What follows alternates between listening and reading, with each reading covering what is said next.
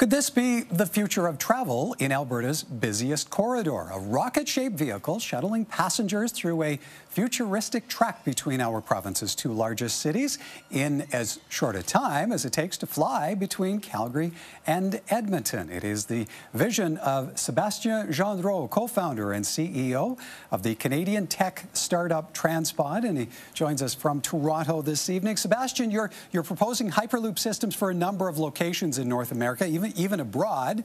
What makes Alberta the ideal location for the first hyperloop? Oh, you know what? There is many reasons.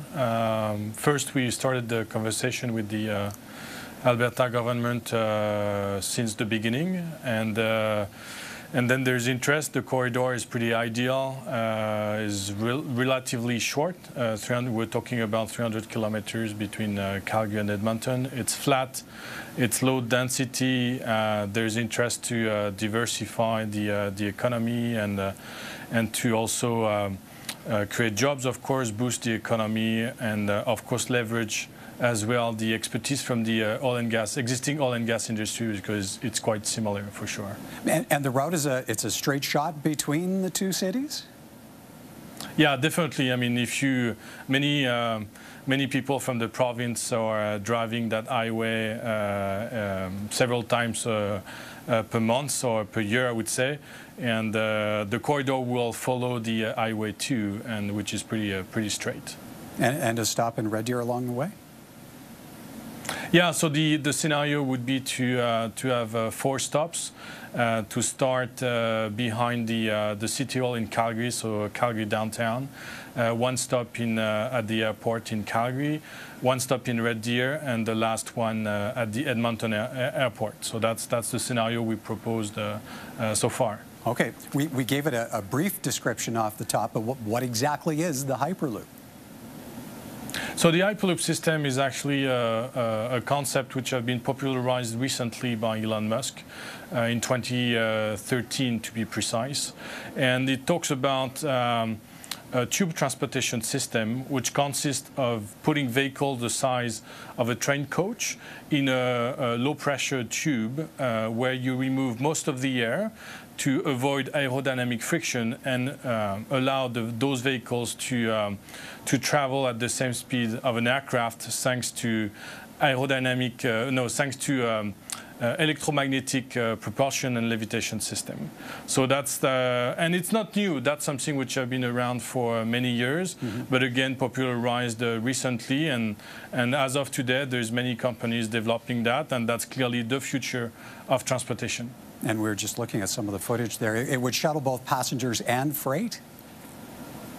Yeah, the beauty of that is that you can maximize revenue compared to a conventional railway track, where you can interline passenger vehicle and freight vehicle. But when we talk about freight, we're talking about everything sensitive to time.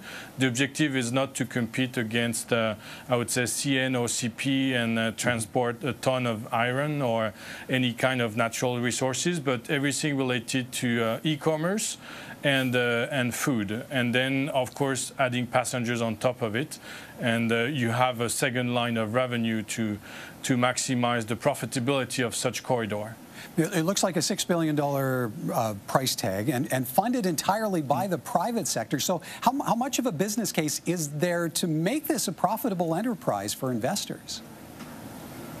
So the good news is that there is kind of enough liquidity on the market today to finance infrastructure projects. Recently, even the federal government, they set up the infrastructure bank to actually boost infrastructure projects, and we have discussion with Canadian pension fund and sovereign fund, which were ready to finance those projects. So the only thing we're looking at today is really a political support to showcase those potential investors that there's a path to contract, and then after that step is approved, I would say, it's to secure, of course, the financing and execute the project. So we're not asking public funds as we speak. Okay, so what kind of a commitment then are you looking to the Alberta government for at this stage? is really to back up the project. As you may know, it's new, it's innovation. Today we talk a lot about innovation, but there's not so many, I would say, countries and people serious or who have the courage to develop that, because behind true innovation there is I would say, a certain amount of risk, because the technology may not work. But in that case, if we're capable to showcase those investors that there is a path to contract, they're willing to take the risk. And if worst case scenario, the technology doesn't work, we will dismantle that initial track we've been discussing with the government. Okay, so that's I understand that's a 10-kilometer long track between Didsbury and Knowles, and that's a chance to test and to determine the safety of what you're dealing with. Yeah, so part of we have different phases regarding this project. The first phase is really to have 10 kilometers to validate all the system performance and all the safety requirements to be compliant with the regulation.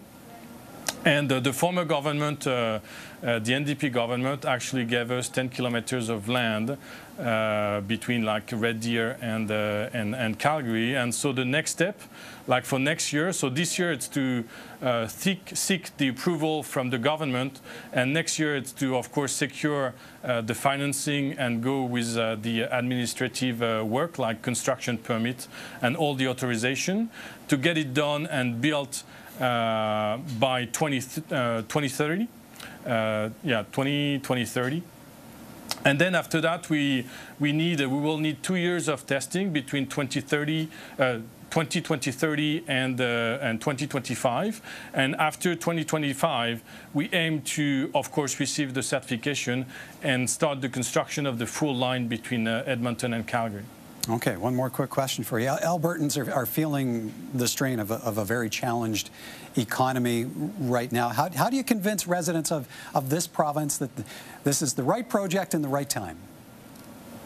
So first of all, there is nothing to lose, because like I said, if the technology doesn't work, we'll dismantle those 10-kilometer track and it will go where it was before. So it's really like to be able to take the lead and develop that new transportation and clearly put the province at the forefront of innovation.